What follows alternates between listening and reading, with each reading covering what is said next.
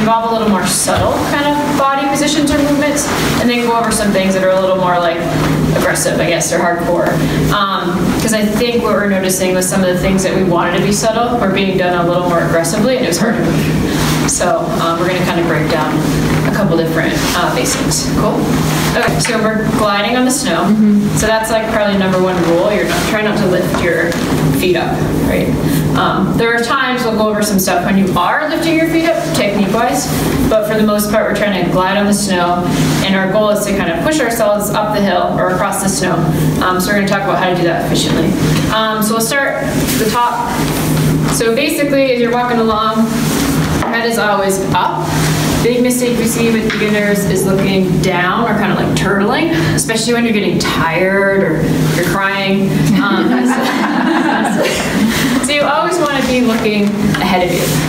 And that's important terrain-wise, but it's also important because your neck positioning dictates how you use your shoulders. And in terms of one of the more aggressive maneuvers that we're doing, we need to use our shoulders a lot and pretty powerfully. So you need to make sure your head is up pretty much at all times, unless you're having a gear thing. Okay, so it's pretty simple, looking ahead of you, no drooping head, no turtling. To start. We also need our chest up, okay? So a lot of times when our head's forward, we're struggling to breathe, we're collapsing down and huffing and puffing. But to breathe correctly, you need to be chest up, okay? And we'll talk about how as we move uphill that changes a little bit, because we don't want to keep ourselves so upright that we're falling down the hill, okay? But chest subtly up. We want our core engaged, and we want to be able to belly breathe, okay? Do you guys all feel like you can do the kind of lower core tuck belly breathe combo? Cool. Okay. If not, practice it on the flat, practice it when you're not short of breath, but try not to be taking deep breaths in through your chest. Try steady belly breaths. Janelle had a push the tush cue. Was that it? Okay. So to help you kind of tuck in here and engage your lower core, we can push the tush. Push the bush. Push the bush. Tuck the tush, push the bush. This is falling under the subtle category, because what I noticed last time was that people were pushing their bush so hard that they were like, wait, I can't It's a subtle kind of tuck, soft tuck in the bush area. So core is engaged, but you're soft. Because if you think about it, you know, everything I told you was to be kind of still and tall up here, right? Not collapse forward. But your legs still need to move under you, right? So we can't really glide with our legs if we're push-tushing like this. That's a subtle push-tush. So Mona, what are you thinking about when you're belly breathing? That's a good question. So here's what I found. Everyone's cue is a little different, right? So you kind of have to find what works for you. For me, as a physical therapist, I can kind of just think that balloon, like breathing in and out using this area versus like up here. I was just out with my sister-in-law last weekend, and we made them do a lot of vertical that they weren't used to. So they were struggling, but the cool thing was she had a lot of work to practice her technique. And for her, her breathing actually improved when her mantra was just look at the trees, because she would hunch over so badly that she like couldn't breathe.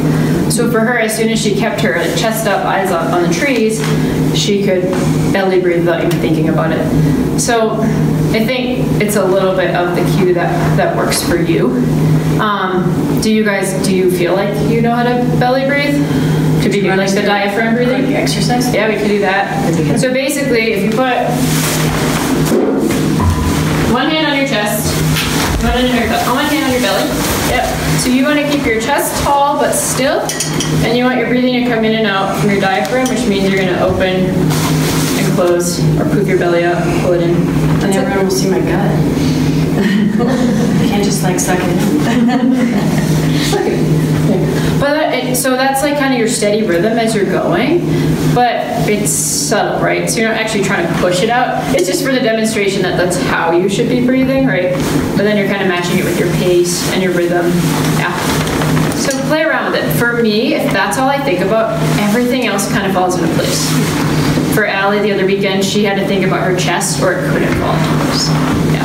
But we can talk about that as we go up, because I think some people last time were pushing so hard that they couldn't breathe and use their, so does that make sense? You just kind of have to find that flow and that mantra.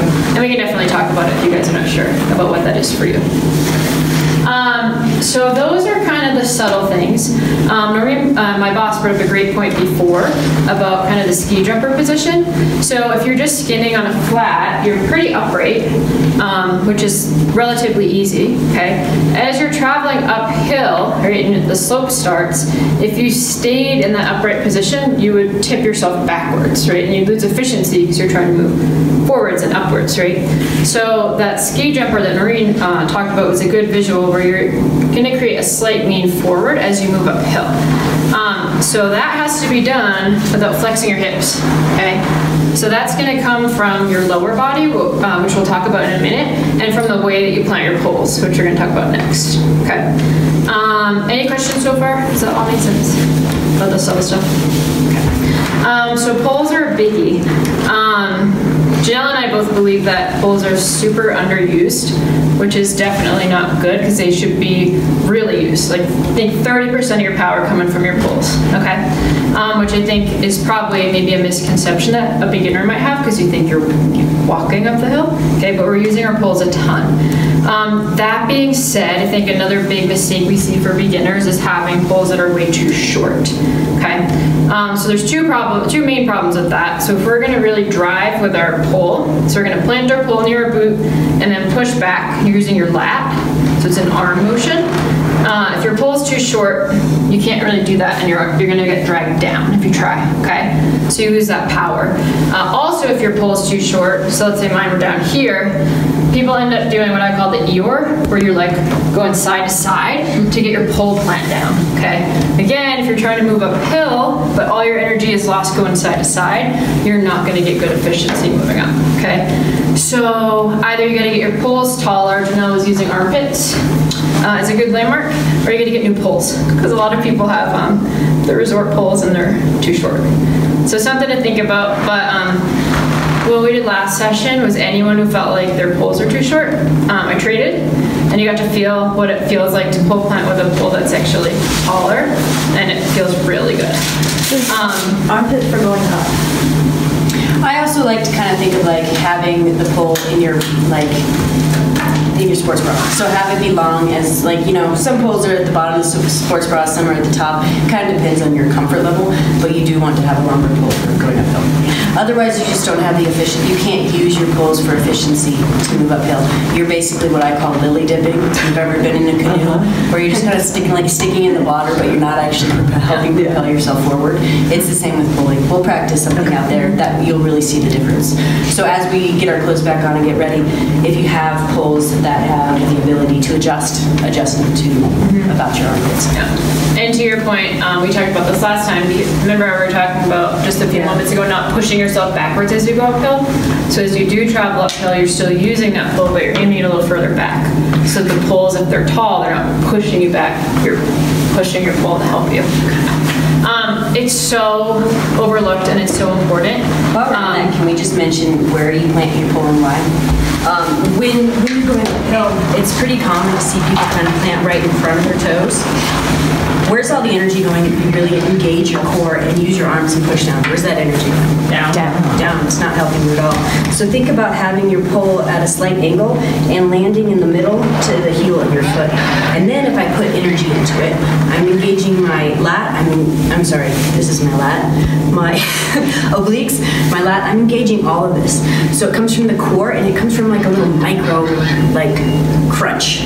So it's not just So it's like actually engaging all of this. So all this gets tight, and you can really push down, land your pole, and help you propel you forward. Yeah, it's awesome once you get the hang of it. And then to Janelle's point, you're engaging your core. When your core is stable, it stabilizes your hips. Right? Imagine doing that Eeyore and you have hip and knee problems, and they're just crunching it in the whole time, 3,000 vertical, going like this, like your knee's gonna hurt, right? So that core stabilization that comes from the proper drive stabilizes down the whole chain. It's really cool. So we'll have you guys practice that for sure. Okay. Anything else with arms? So you kind of mentioned you're not willy-nillying, like we're using our arms. Yeah. If your lats are tired, great. And with that being said, we all have pull straps most of the time on our poles.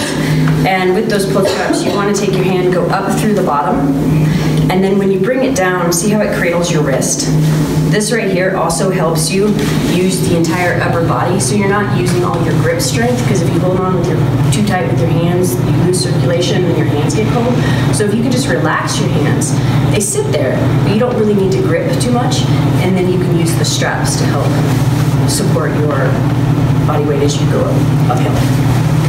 Cool. Any questions? Anything else? That's all I can think of at the moment. Okay. All right, so the core, kind of the most important thing, chest up, we're gonna engage our core a lot by using our arms and getting that slight tuck here. That's important so that we don't do this, okay? But we need to have our tuck kind of loose enough so that we can move our hips under us. So that's like the next really important concept. I think a lot of us tend to kind of hike uphill, okay? And that burns your hip flexors out. So we need to learn to use our glutes to kind of push ourselves uphill, okay? And as I said, if you're using your poles correctly, you're gonna get a lot of hip stability and you're gonna have better power to push forward using your hips, okay? But we wanna think about kind of having this drive that comes from extending our hip behind us. Our knee will extend, our foot's gonna go, or ankle I should say, is gonna go from a flex position and it's gonna push us forward, okay? So for a lot of people, their kind of mantra, if we're talking about that, needs to be to kind of use their glutes or to kind of push and glide versus just like jam our hips uphill. I think that's kind of what you were referring to with your old skinning technique. Yeah. My old skinning technique, I had a completely flat butt and I worked out all the time, but I didn't know that my glutes, I didn't really know I had them. I just shoved them in pants.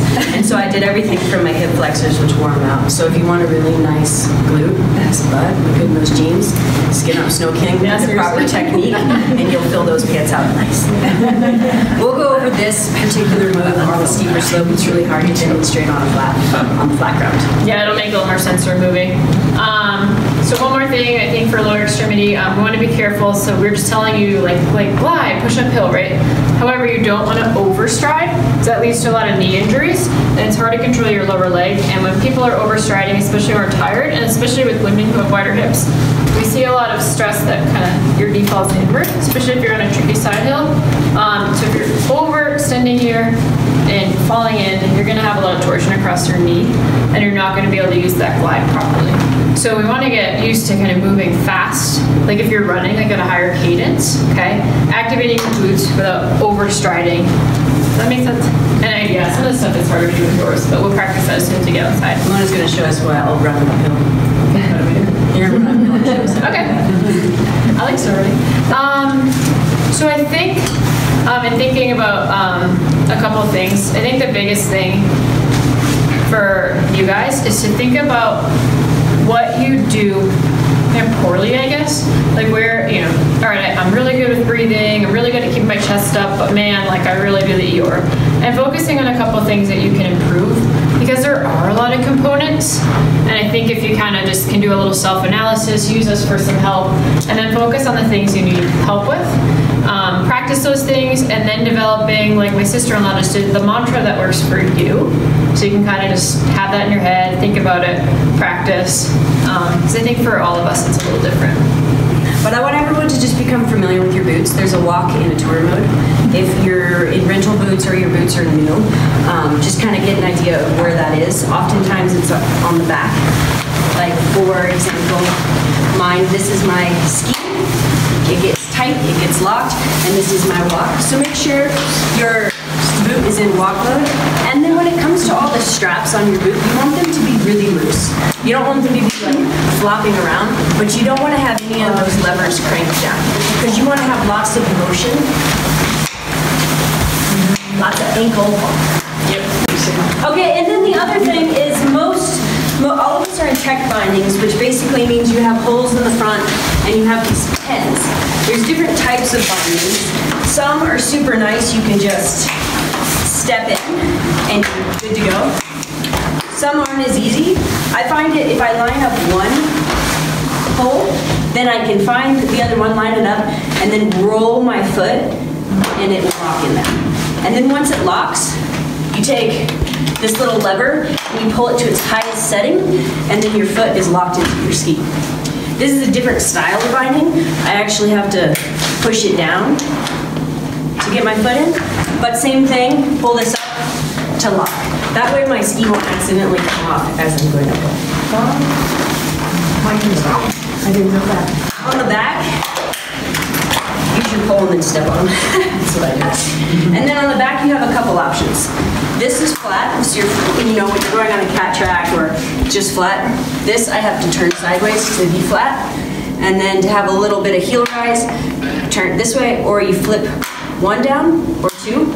I actually don't advise using the highest setting because biomechanically I don't think it's good for you. And if you're going on the highest setting, you're probably going to start skinning up something too steep, and then you're going to start hurting your hip flexors. So I actually don't recommend ever using that one. So it's either this one or flat. And then once you get to the top and you're all excited to go downhill, you obviously have to, well, you can do it with your skis on, which I think is pro. But we'll start by doing it this way. I'll take my foot out, and then all of them have these little pins, so you'll turn your binding one way or the other. This one breaks, automatically come out. This one I just lift up the tab, and then you go back in, just lock your foot down. It's not the right size for this one. That's not gonna work. But when you're going downhill, you do not want to pull this up. You want it to be flat, and the reason for that is if you fall, your ski's going to come off. If it's not and is locked up like this, your ski may not come off, and then you get to go, this is more than this. So I highly recommend having it flat. The only time that I would keep this locked is if I don't have brakes, and I'm more concerned of losing my ski and harming someone, or if I'm in a no-fall zone where I don't want to have the ski come off no matter what. So that would be icy conditions on a big mountain where fall is a bigger consequence than twisting my knee. Any questions on that? Don't. And then just a quick word on layering. I almost never wear long underwear. You get really hot. So I'll just wear a single layer on my bottoms. And then on the top, I usually just wear one single layer and then a really lightweight. This jacket's actually probably too warm, and I never wear Gore-Tex going uphill. And then as far as the top goes, I feel like neck warmers sometimes get too hot, and then I really like a visor or a lightweight hat, because you just get so warm. But sometimes I'm lazy and I'm cold and I don't want to start cold, so I'll keep all my puffy jackets on for the first 10 minutes, and I'm like, I'm hot, and then take your jacket off.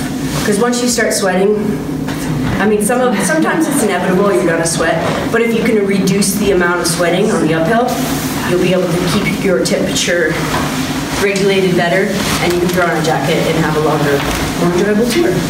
But seriously, in a long tour, it can become a safety issue. If you get too wet, then you get cold, then you're gone, you're far away, and can lead to hypothermia. So it is serious. On Glory, yeah, who cares? You're down in the car in 20 minutes, but other places, if you're out for 6 or 8 hours or on a hut trip, something like that, and you get super wet, it can be super dangerous. Definitely. So think about headbands, buffs, like lighter weight, like this hat I think is probably too warm for a normal day of touring. You have a really cute tooth, but probably the same thing.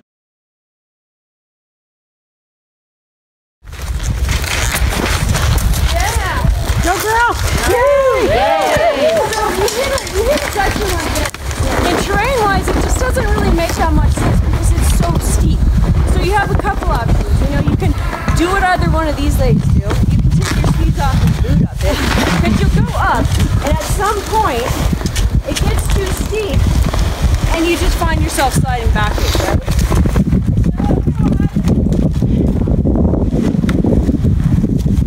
You might just go around. But if you can't go around, it is a good spot to get where you're comfortable, and so then you can sidestep. You want to keep your skis slightly facing downward. If it gets too much down, you'll slide forward. Your heels get pushed out, and you slide forward. Sometimes your skis will like move around, so you can use your pole to assist you. And I am moving my skis to get on that edge as much as I can. And that's why when you get new skis, you cut them so your edge can still be engaged in the snow. And I can sidestep up the slope in relative comfort. When you get new skins. Yeah. Good job.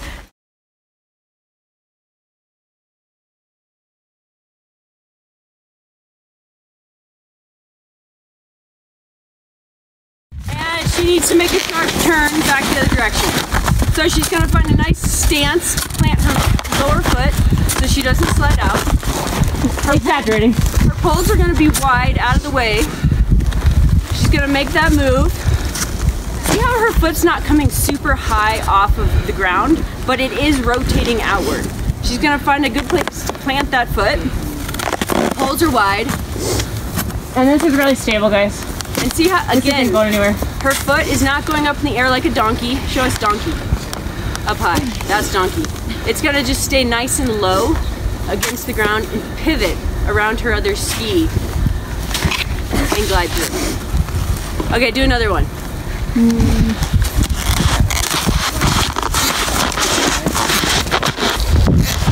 Go faster? Sure. Yeah, just go walk through real quick. Just walking up. Poles are wide out of the way.